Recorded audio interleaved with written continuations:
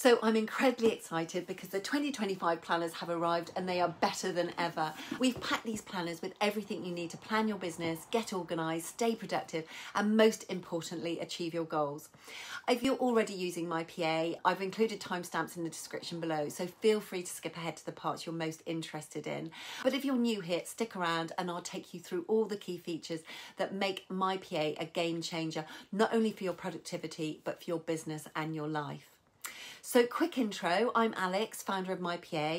I created My PA back in 2015 for myself. I was juggling a huge number of personal and business commitments at the time, and I couldn't find a planner that truly met all my time management and productivity needs. I felt overwhelmed, scattered, and needed a tool that would help me take control of my schedule and get organised. I wanted something with a place for everything, so I wouldn't have to keep multiple notebooks for my ideas, goals and tasks, and that's why I called it My PA. My personal assistant. It took a while to refine, but I eventually came up with a system that was both simple and highly effective at keeping me organised and focused. It helped me manage my time in a way that felt natural and manageable without adding extra stress. What's even more exciting is that although I didn't realise it at the time, this planner follows Harvard's #1 productivity hack, time boxing. This, along with other effective time management principles built into the planner, makes it an incredibly powerful tool for staying on top of your goals and getting more done. After realising what a game changer it was in my own life, I knew I wasn't alone. I was part of a large Facebook group at the time of entrepreneurs, and many of them were facing the same challenges, juggling multiple passions and commitments while struggling to get everything done. That's when I realised this system could help others. And in 2018, with a passionate and supportive community behind me, I launched the planner on Kickstarter, and the rest is history. Since then, thousands of entrepreneurs worldwide are using My PA planner to plan their businesses, stay organised and manage their time effectively. My PA has been featured as a top business planner by The Independent, Marie Claire, CNBC Make It, and last year we were even added to Wired's list of favourite planners for business owners. An incredible recognition. So now let's dive in and take a closer look at the 2025 business planner and what it has to offer. So just before we go any further, I just wanted to show you what devices and formats the planner comes in. So obviously it comes in the paper planner. We also have it available in digital format, and it can be used on your iPad or your Android device. And then also it can be used on your phone, and you can sync your planner between your devices using GoodNotes or NoteShelf or Notability. And then also it's available for your laptop as well through GoodNotes or through Microsoft OneNote. So here we are, the 2025 planner. Last year we introduced these 7 new beautiful colours in addition to our signature black to celebrate the diversity of entrepreneurship. So giving you even more ways to personalise your planner and make it truly your own. Whether you're drawn to something bold or prefer a more classic look, there's a colour that reflects your style and ambition. So we've got Triumph in turquoise, Navigation in navy. Our new addition this year is Goals in green. We've got Timely in tan. We've got Motivation in mango, Power in pink, and Brilliance in blush. So the planner's the perfect size. It's 7 by 9 inches or 18 by 24 centimetres, between A4 and A5 size. We found that A5 was just too small for writing comfortably and fitting everything in, and the A4 was just too large and cumbersome. Size strikes the perfect balance. The cover is made from vegan leather and is flexi bound, so it gives a really friendly feel with rounded edges, and it's easy to clean and doesn't show fingerprints, making it durable for daily use. One of the best parts is there's no annoying spiral getting in the way to sort of get in the way of your handwriting. And binding is strong and durable, and it lies completely flat no matter where you open your planner, making it really super easy to use and write beautifully. Plus the 120 GSM paper is high quality, so there's no bleed through from your pens. Unlike many productivity planners on the market that are quarterly, the My PA planner is the entire year and dated, so you have everything in one place for 12 months. It also has an elastic band here to keep everything together, and it also has 2 ribbon markers here, so you can easily, you know, find your place wherever you are. So let's now walk through the planner. I'm going to take you through everything that the planner has to offer and how to use the system. So at the beginning, there's a place here to put your name and address, just in case you should lose your planner. There's an introduction here from myself, which explains how it all started, which I've already gone through with you. So we always start with this beautiful quote: to accomplish great things, we must not only act, but also dream, not only plan, but also believe. I absolutely love that. We then go through an explanation of what MyPA can actually do for you, achieving your goals, managing your time, being more productive, organised, inspired, keeping everything in one place, balancing your work and life. It just tells you exactly what the planner it can do for you here. And then there's a description here about the actual system and how you use the system. Then the first thing we do is go into the previous year review. So this would be the 2024 review. So it just looks at how things went last year so that you can see what went wrong, what went right, and then perhaps make improvements, you know, and highlight what areas where you can improve for next year. This is really great, I think. It really helps you home in and improve, you know, improve the next year. Then we've got 2025 targets. This is a list of 50 things you want to achieve in the next 10 years. It says here, if you don't know your destination, how do you expect to get there? So this is great because it keeps you really focused on what you actually want out of your life. And we can also, when we get sort of tied up in day-to-day, humdrum day-to-day activities, we can forget about, you know, what's going to make our life actually beautiful. So write the things that you really want out of life. It could be buying a house. It could be traveling the world. It could be starting a business. It could be starting a family. Anything that you want to achieve, however big and small, write it here. And it opens up such an area of excitement and exploration. It's actually really good fun. And then we get into your life. How are you going to plan to live your life this year? Again, it's so important to really reflect on what you want out of your life, what hours you want to work, what you want to do in your spare time. So it takes you through so you can pinpoint and focus on these areas. What do you love to do? What are you good at? List your areas of expertise. Which tasks do you dislike? What days do you want to work? What hours will you work? How will you spend your evenings and spare time? How will you spend your weekends? What holidays you'd like to take? Where are you going to work from? All these questions are so important in designing the life that you want. So then we get into your 2025 bucket list. This is all the things that you want to achieve this year and do this year. It could be, I don't know, you want to do a bungee jump. I have no idea why you want to do that, but you may want to do that. You may want to go to some new countries. You may want to purchase certain items, new items for the home. So everything that you want to achieve and buy or do this year, put it in your 2025 bucket list. Then we come to the 2025 business plan. Now, this isn't just for new businesses. I believe that every business should have a new business plan every year. Every year, the business changes, it evolves. There are new opportunities available. And I just think that every business at the beginning of the year needs to freshen up their approach and their ideas and look at what's working and what isn't. And also, you've learned so much from previous years. You can add so much more and improve the business so much more. So I do believe that every business should fill in and complete a yearly business plan. So the next section is, what is your why? Knowing your purpose makes you feel more alive, and when you know your why, it becomes easier to live a life that's true to your core values. Well, being an entrepreneur or starting a business is quite challenging, and there are days that you're going to wonder why you started. And this is why it's so important to know what your why is. So when you do have those times, you can come back and, you reflect on why you're doing this and how important it is for you to continue. So in order to keep motivated and achieve your goals, it's important to understand your why, the reason behind why you're doing what you're doing. This is where the two is, and this is a framework comes into play. It's a simple but powerful way to clarify your intentions and keep you focused on your true purpose.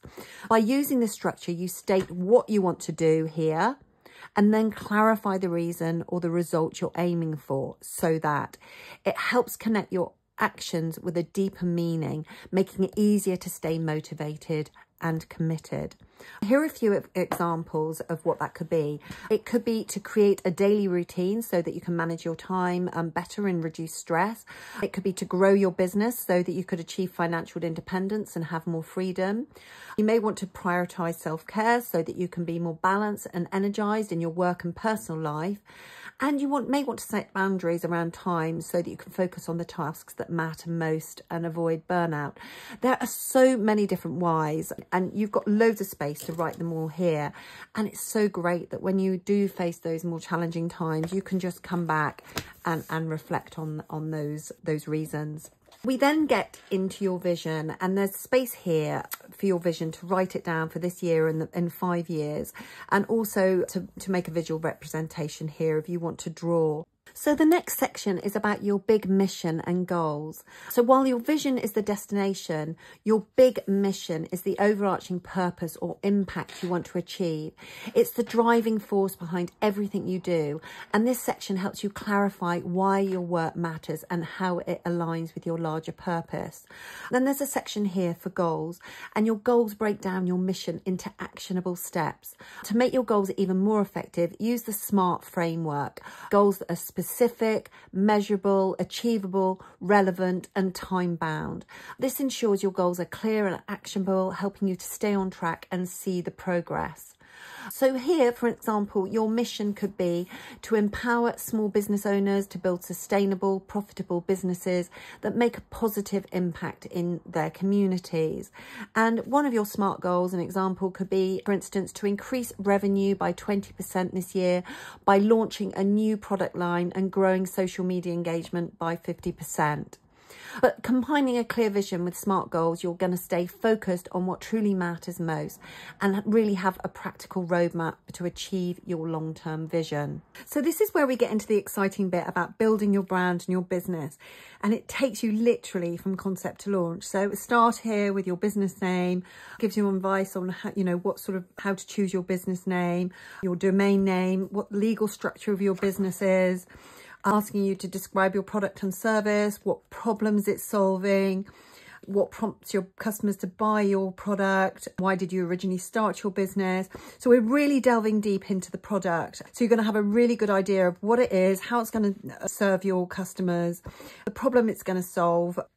And we go into core beliefs, how you're going to produce it, what equipment do you need, any contingency plans if things fail, are there any regulatory, insurance or legal requirements, what products or services are you thinking of introducing in the future, who your suppliers are going to be, or your standard operating systems, how you're going to handle your shipping, how you're going to distribute your products, who you're going to employ, what training, will you use freelancers or outsource, the scalability of your business. This is all about sustainability and whether you have an exit strategy. And then we get into the costs involved in producing your product, and then how to price your product. Then going into how to calculate the sales you need to make the amount of money you want to make, and also how to work out what your break even and your gross profit margin is. Then you go into sort of more about the brand, what sort of words describe your brand.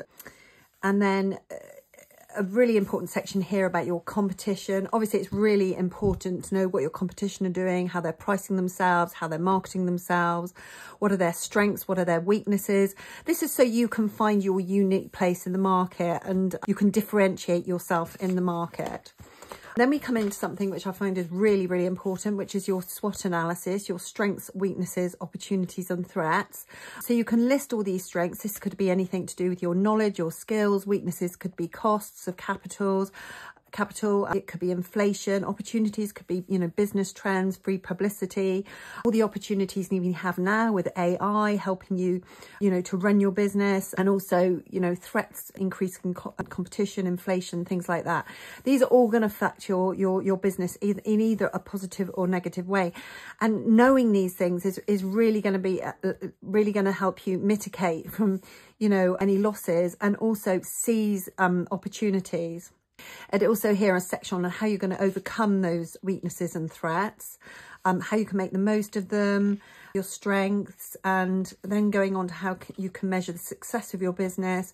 You know, what key performance indicators will you use to measure the success of your business? Things like revenue, customer lifetime value. It goes into quite a lot of detail here. And then there's a section here for extra notes, and then we get into the marketing plan. So this is all about defining your target audience. So it's a really big world out there. Targeting everyone is not your solution. You need to find exactly who you need to target. And here you have the space to really build a great customer persona here. What they do day to day, who they are, what sort of stage of the life cycle they're in, what are their hopes and aspirations, how do they have fun, what are they passionate about. This will really get to know, you get to know how your customer will tick, how you'll be able to find them, and then how you'll be able to craft your marketing message and your unique value proposition so you can actually sell your products or services. Then it goes here into how you're going to communicate with your customers about, how you can produce your website, or does it need improving? A method here, it all goes details about how you're going to collect your emails, and then here about the sales funnel, how you're going to find your customers and then actually get them down into the funnel to actually buying from you. So this section is all about your email marketing, how you're going to build your email list, and then we come on to webinars, advertising, and then your social media marketing plan here, and you can also see what your competitors are doing here on social. And then work out what you're actually going to do, on your social media platforms. Then we've got a section here about content marketing, blogging, video marketing, podcasting, and then your PR plan, because getting free press is just so important these days, especially with the cost of advertising. So if you can get your business in, a publication like we've done with The Independent, Marie Claire, Wired, all these other things, it's invaluable to get that kind of social proof. And then we come into your project planner here. So this is where you put every single project that you're going to have to do to achieve those goals that you listed earlier on in the planner. So you can put them all here, and then you can prioritize them afterwards in what order they need to be done. There's a space here about 25 connections. So these are sort of people that maybe you want to connect with in 2020-25.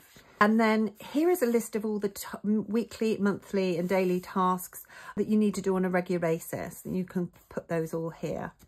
There's a section here about financial planning. There's a personal survival budget, how much you do actually need to, to survive on, to live and to run your business. And then here's your 2025 profit and loss forecast and your balance sheet forecast. And then we get into the planner. So every month here of the planner, we have a monthly grid here. So at the beginning of the month, you can put any appointments, birthdays, whatever you've got, planned for all your months. And then every month is where we have a positive habit tracker. So you can write your habit here and then tick off, as you go. So it could be taking your vitamins every day, taking 5 minutes to plan the day, reading, 10 pages of your book. This is great to keep you on track. Then at the beginning of every month, we have a main focus and a space for five goals here. So these again need to be smart. They need to be measurable, specific. Once you've listed your goals here, you can write all your monthly projects here that you need to achieve these goals here. And then you can prioritize each task here, write approximately how long it's going to take and who's going to do it. Are you going to do it? Are you going to delegate it to somebody else? Are you going to outsource it, or are you going to automate it? So everything is written here. So that's the plan for your month. There's a social media marketing plan here. So you just put in what the content is going to be. Is it going to be a blog post, a video, an image post, a webinar? And then here you just write the initial of the social media platform that you're going to, post it on. And there's enough space to do something for every day of the month. So this is every single month. And then we get into the weekly spread. Now, this is what took me such a long time to design, because what I wanted was somewhere where you could fit everything, so you wouldn't have to sort of go finding things in your planner. So there's a space here for all the things that you need to do on a regular basis, on a weekly basis. So this could be writing a blog post. It could be checking your finances. It could be planning for the week. So you write all those things here. And then all the specific goals and projects that you need to do that you wrote down here in your project planner. So you transfer whatever was in your project planner to your weekly goals there. Then you can, on a daily basis, you can write the 3 main goals that you're going to achieve that day. And then you literally schedule when you're going to do those things. Then there's a space up here, loads of space up here for writing notes, telephone numbers, what you need to buy, shopping lists, etc. And then down at the bottom here, there's a space to track your water intake, if that's what you want to do. Obviously, it's important to keep your fluids up when you're working. There's space there for, how, if you've done any meditation or exercise. Again, it all keeps you on track with, trying to maintain balance in your life with work and, work and exercise and keeping healthy. And then at the end of every week, there's a weekly review. So it's like, how many sales did you make? How many email subscribers? Your achievements, what worked, what didn't, what goals didn't you achieve, and what you need to do to achieve these goals next time. And then there's a small space here for gratitude here. And then loads of space at the end of the week for doodling, scribbling, mind mapping, and any ideas that you want to keep or remember here. And then we go into the next week. And so every single month has, every single week has a weekly review and reflection and an idea and inspiration vault. And then at the end of the month, there's a space for your profit and loss statement and your January or your monthly cash flow there. And then at the end of the planner, let's just go to the end here. So when you get to the end of the year, you can review your year. There's more space for projects here, a 2026 calendar. There's a page for ideas. As entrepreneurs, we get flooded with ideas all the time. So we can't do them all. So there's a space here to keep those plans. And it says, when a good idea comes, don't force it into your plans. Put it here. If it keeps nagging you after 6 months or a year, give it attention. Give it the attention it deserves. And then there's space here for your 2026 goals and your 2026 appointments.